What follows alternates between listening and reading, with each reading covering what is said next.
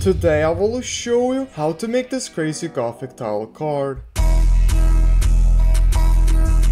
Yo, it's Povikas here, and let's begin. Alright guys, so here I have a clip of one and only from his Stardust music video, and what we can do here, is just go to the button T and press on it, and here we can go to the font we're going to be using. Now there are a bunch of Gothic fonts, and I actually found this out to be more of like a metal Gothic deadly font. I don't know, I looked around a lot for these type of fonts, and yeah, I finally found like a really cool one. So this one is Deadly Ground. So if you type like anything, like you can type, Povikas or something, and that will look crazy. So yeah, it's a free font, I think. I actually have a subscription for like a font service, so I got it from there. But yeah, you can download this as well. I'll link it in the description. But there are plenty of more of these fonts that are actually also free, like for example MB Forever Raw. This is completely free, and here you could type like Gothic with this as well, and that would look really cool. But I'm just going to use Deadly Ground for this tutorial, and I will go to this pan behind button, and I will make it go to the middle right here. Alright, and now let's go to align and press on here and press on here. And what I like to do here is I actually like to press S, and here we can go to scale, and I like to make it to 133, although you could make it a bit higher, and we'll make it probably a bit higher. Okay, let's just actually make it a bit higher, and I like to turn off this, and I like to make this higher right here. Yeah, maybe let's make it like this, and let's turn it back on so we could scale freely like this. So yeah, that looks really cool. I'm going to type Osama-san because this is the person who kind of motivated me. He was using like Osama-san. I saw like an edit, and he was like doing an Osama-san edit, so yeah. Alright, and now we can finally start making something. I'm sorry, that took a long time. So here on the text, we can actually add an effect called signal. Now this effect does require a plugin, so I'm very sorry for that, but we will make more effects later on here, so you don't really have to worry about signal that much, but it does look really good if you add it here. So I like to make the signal strength here to 20, and I also like to make the signal amplification to 10. Now you can start to see like these little colors that pop out. I love these colors so much, that's why I like to add this effect. And I also like to go to Luma modulation and turn off tape errors, and also the turn on and off, and it will start to look like this. That looks crazy good, but yeah, let's just keep going. Another effect I like to add here, it doesn't require a plugin, so let's go. It's called Luma Key. So I like to add threshold to 1, and I like to make the edge fin to 1, and I like to make the edge feather to 4.4. Now look how it looked before and after. As you can see, we kind of like deleted a couple of parts, made them a bit more blurry, some parts got a bit darker. So yeah, I think that looks really cool. And another effect I like to add here also is drop shadow. And for drop shadow, you can do whatever you want,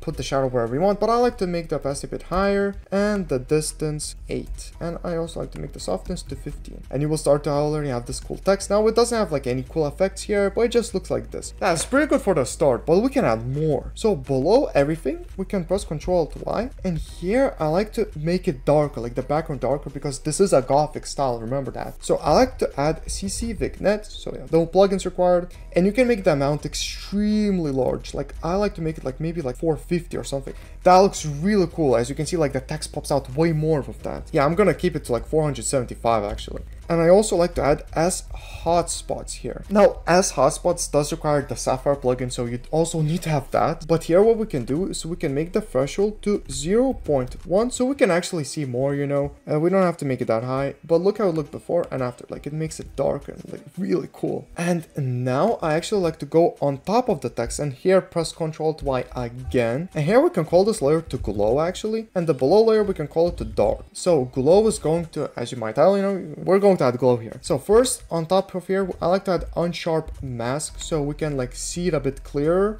and I like to make the amount to 200 and the radius to 5. Now that looks really like sharp and also really cool, but yeah, I don't want it that sharp, so I'm actually going to add blur, which is called fast box blur, and I like to make the blur radius here to 3. Now it will look more damaged with the blur and just really cool, like the Gothic looks. But I also like to add glow. Now for glow, I like to make the first glow threshold to 100. So technically that could mean that you can't see anything, but as you can see, this clearly does add an effect. And I like to make the glow radius to 38 and the glow intensity to 0.8. And now what we can do is go to glow and press Ctrl+D to duplicate it. And on this one, I like to make the glow threshold to 51. And you see that looks really cool, and you could keep it like that if you want, by the way, but let's just change it a bit here. So I like to make the glow radius here to 79 and the glow intensity to 0.4. So yeah, yeah, we kind of lowered here. And now let's press Ctrl D again on the glow layer. And here I like to make the glow threshold to 32.2% and the glow radius to 158, but the glow intensity to 0.2. So yeah, we have basically had like this really cool glow. It really works with this whole style. And another optional effect like that here is as flicker, because as you might know, like in these looks, you know, Gothic looks, there's a lot of flicker usually. I like to make it to 0.6, like really high, so it will flicker a lot. Like, you know, it will change the intensity a lot around. And now once you have made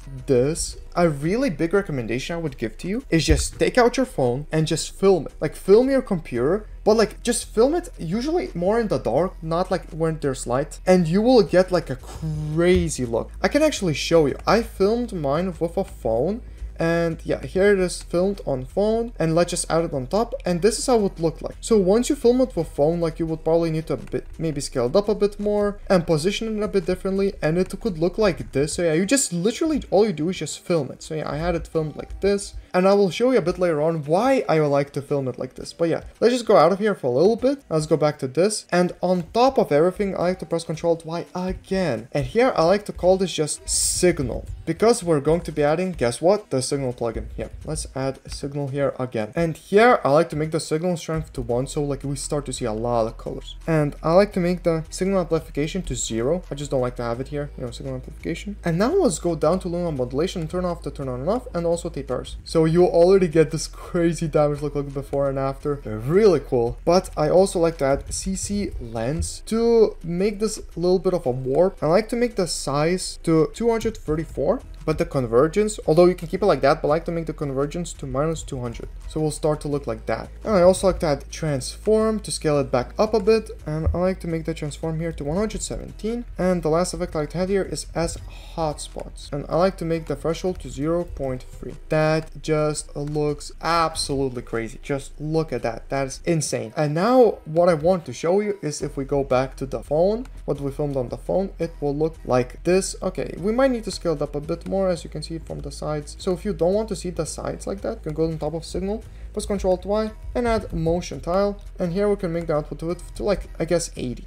And you will start to have this absolutely crazy Gothic tile card, just mind-blowingly good. That's insane. Now, I know that looks crazy, but there are ways to make this even cooler. Like on these type of tile cards, I also see a lot of like glitches. So here you could add like glitches from my other tutorials, but I guess those glitches take a long time to make and they don't really work that well a lot of the time. So I am actually working on something really cool, but I haven't released this yet or anything. This has been like my biggest passion ever, these effects. It's actually glitch effects, as you might see here as I'm showing. Yeah, so these are glitch presets I am making right now. I've been making them for over a month a bit. Yeah, this has been like my little summer project. And what this will basically do is you will be able to go to effects and presets and literally just type like a glitch. For example, glitch, I guess 1 maybe, and just let's add it below signal. I'll press Ctrl+Y, and here you could add like anything, like for example, I don't know, maybe glitch 14. Let's add it on this adjustment layer, and it will start to glitch out like this, which will look absolutely crazy. And yeah, just look how crazy that glitch looks. And yeah, you can add so many more, but sadly I haven't released this, and I'm probably going to release this back in like a month. So yeah, stay tuned for that. But yeah, guys, that's about it for the video. You know, if you enjoyed the video or learned something, then please let me know. But anyways, it was fun. Have a fun and productive day. See ya.